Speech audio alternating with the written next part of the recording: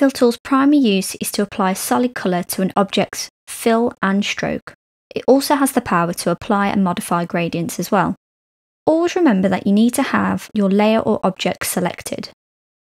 Then select the fill tool, which is located just above the transparency tool. I'll show you how to use this later together with the fill tool. You can access the fill tool quickly by selecting G on your keyboard. Now you'll see the context toolbar appear with all the fill tool settings. As you can see, the context is set to fill. You can also change this to stroke when needed. You can use this pop-up menu for quick changes to the colour. For now, let's remove the stroke and change this back to fill. You can also adjust the type by selecting None, Solid, Linear and more. Let's concentrate on linear gradient for now.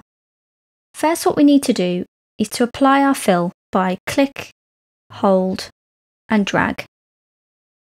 You can move this freehand at any time, or you can go back up to the context toolbar and rotate by 90-degree increments. And you can also reverse the stops. Here we can adjust the midpoint from the work area. We can also click anywhere along the line to add new stops. These can also be adjusted along with the midpoints. You also have access to these via the swatch pop-up menu. Here you have quick access for everything, including changing the type, changing the opacity, and reversing the gradient as well. Now we've made that adjustment, let me show you how to use this on artistic text. Don't forget you can also use this on objects as well. First I'm going to select this group. You can apply the fill tool to multiple layers or groups at one time. Then all you need to do is grab the fill tool again, click, hold and drag, and adjust as needed. Let's move this midpoint slightly down here. Head up to the context toolbar and change the colour to this orange. Then I'm going to change the end stop to white and make the adjustment there. The next thing I'm going to do is show you how to apply gradient to an image. Let's head to this page here.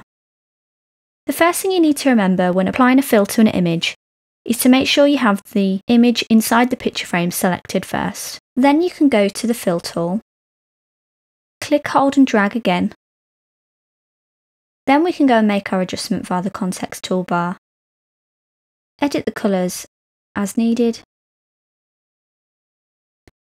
adjust the midpoint and even reverse the gradient.